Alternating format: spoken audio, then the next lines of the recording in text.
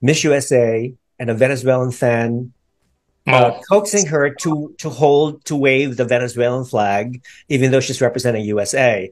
At first, she was very, very reluctant because she thought, well, I don't think it's a good idea because it would be a disrespect for Diana, Miss Venezuela. She But handled it really well. but just to please the fan, she did it anyway. And this is the story behind. I think Julio Rodriguez told us to our WhatsApp group. There's a story. It's because this guy, this Venezuelan guy, actually convinced Miss USA that it was going to be for his personal use only. That he was not going to share the video. But what did he do?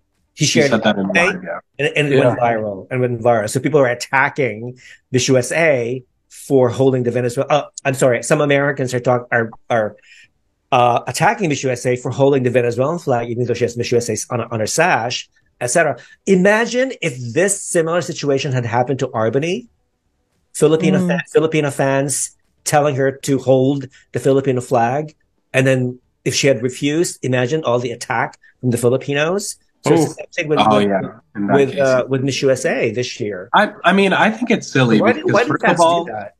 For likes, obviously, for clicks, well, likes, that's the problem. That's the problem that a lot of people that were there in media, they're not media. They're fans. Yeah, they're not. Yes. They're not. They're just fans. They're giving also fans. Yeah, they're just giving fans, random fans, media passes. So even during the gala, the welcome gala, you could hear them just yelling and screaming at the girls and being like, Colombia, Puerto Rico, yelling at them from across the room.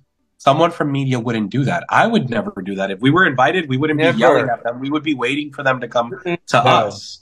No. And they were yelling across the ballroom to them, and you can clearly see that they're just fans.